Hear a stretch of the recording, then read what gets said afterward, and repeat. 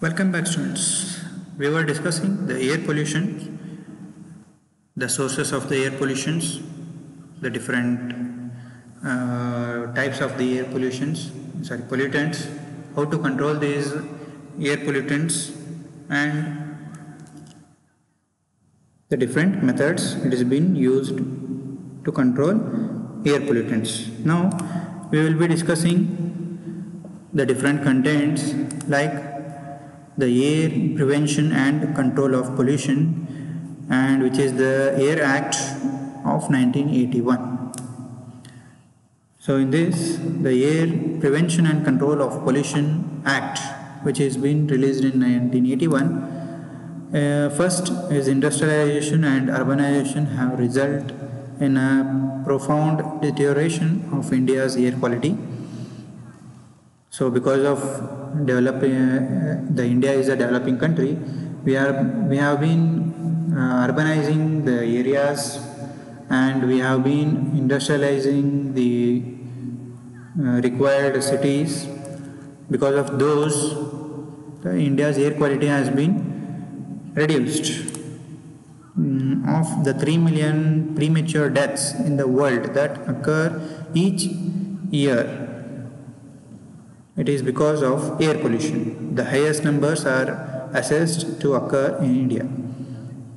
Even to say that because of this air pollution, the ozone layer it has been depleting, and it is more in India or the Indian country or the nation only. And among these 3 million premature deaths, premature in the sense the baby, if it is newborn, within some period it will die because of to adjust to the environment. According to the World Health Organization, the capital city of India, the New Delhi, is one of the top 10 most polluted cities in the world.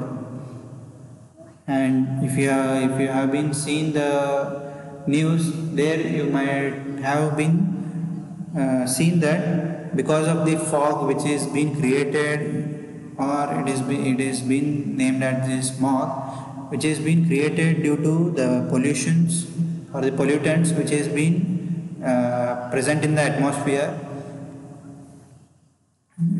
was disturbing the traffic of the Delhi. Even they used to wear the masks, those who are riding the bike, even those who are driving the car, they used to wear the mask because of the difference in the breathing things. Next, the survey indicate that New Delhi, the incidence of respiratory diseases due to air pollution is about 12 times the national average. The Act provides for the prevention, control and abatement of air pollution.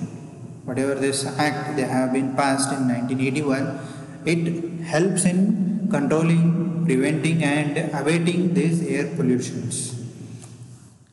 And it is also provides for the establishment of boards with a view to carrying out the aforesaid purposes.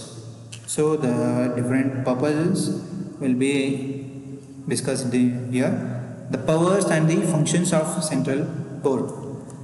So the advise the central government on any matter concerning the improvement of quality of air and the prevention, control or abatement of air pollution. The central government it is going to advise for controlling and preventing this air pollution by different methods or improvising the quality of the air, and plan and cause to be executed a nationwide program for the prevention, control or abatement of air pollution. Coordinate the activities of the state and resolve disputes among them. organize through mass media a comprehensive program regarding the prevention, control or abatement of air pollution, lay down standards for the quality of air, collect and disseminate information in respect of matters relating to air pollution, perform such other functions as may be prescribed in different matters. Next, we will understand the functions of state boards. To plan a comprehensive program for the prevention, control or abatement of air pollution and to secure the execution thereof.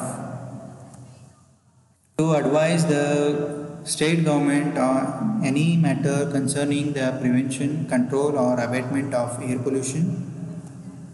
To collect and disseminate information relating to air pollution. To advise the state government with respect to suitability of air, any premises or location for carrying on any industry which is likely to cause air pollution. Perform such other functions as many as may be prescribed or as may from time to time be ensured and trusted to it by the central board or by the state government. So this ends the video. Thank you.